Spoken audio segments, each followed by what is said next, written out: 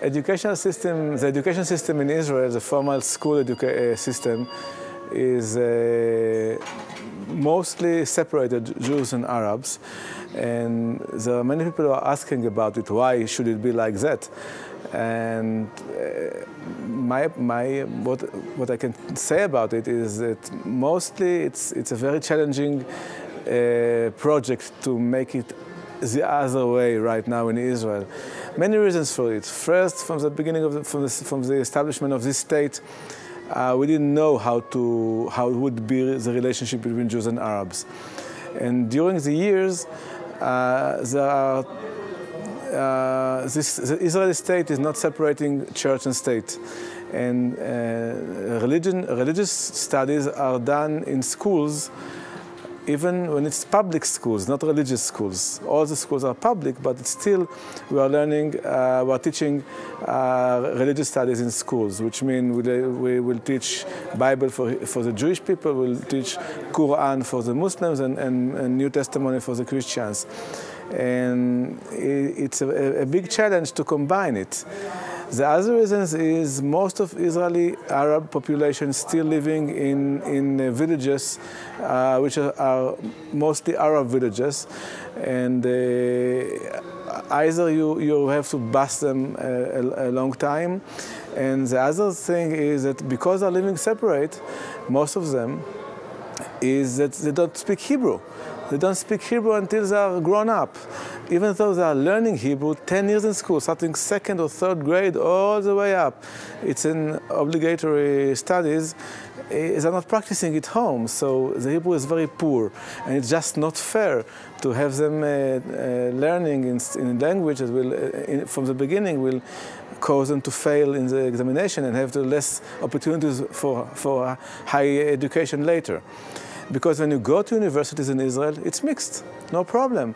But then it's your responsibility. If you want to learn, you have to know the language, the first language of the state. And in this case, I feel very good as a Jew in Israel, because it's like everywhere else. It's like for everybody who comes to the United States, he needs to know English to go to the university. If you go in Italy, you need to go Italian to go to university. Or if you go to a private college, or even a public college, but by Arab management, you can learn in Arabic, and you can find it. But higher education is mixed because at this age, people knows the language good enough to be succeeding. Another reason is that everybody wants to preserve his culture, and because the culture everywhere around the world, culture is a result, or it comes out of religion. Everywhere. The American culture is mostly coming out of the Christian religion. I think in Italy also. And in Israel, the majority is Jewish, so it's out of the Jewish religion. And for the Arabs, it's losing their identity, going to be in public schools and learning mostly with the majority about his holidays, his culture. So what we need to do, I think, is to create more opportunities for schools to get together, to have programs for general studies, like for English, for geography, for history, for theater. And there are many, many programs like that in Israel, that schools that are neighbors are bringing kids together to learn subjects that are learning the same. It's done. It should be done more in informal education, and there are many opportunities for it. And hopefully, we'll learn more and more during the years we will learn to combine more and more activities.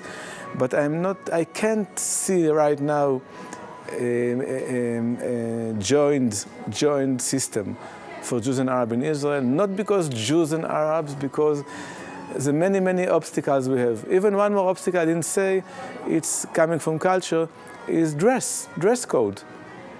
70% of the, at least Muslim parents, will not allow their kids, especially girls, to go to be in a classroom with a teacher, female teacher dressed Western.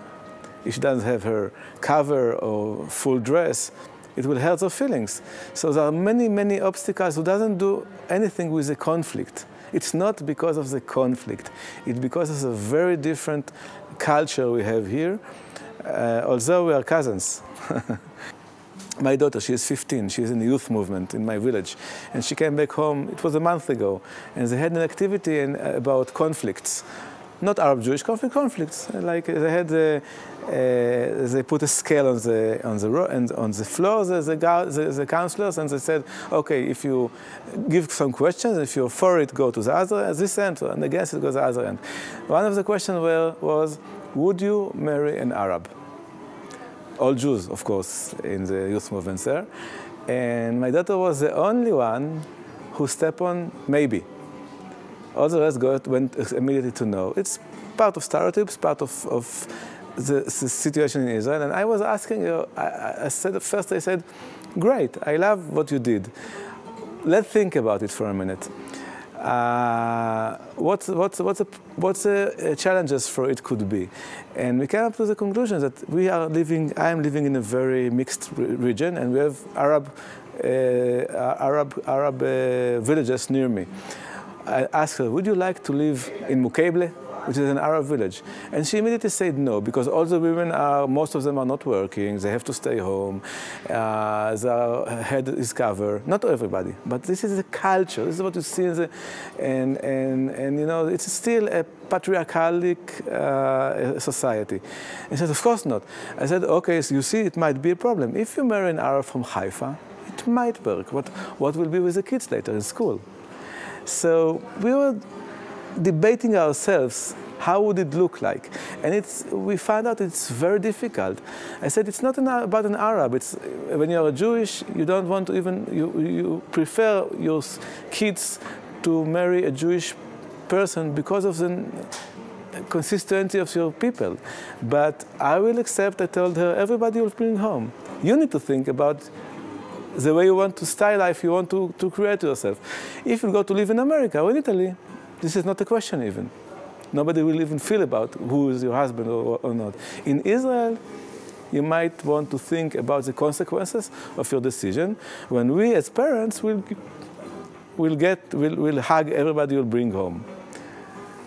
Even though we prefer, I'm honestly saying, we prefer you'll marry a Jew because it will be easier for you to maintain your family life, especially in Israel.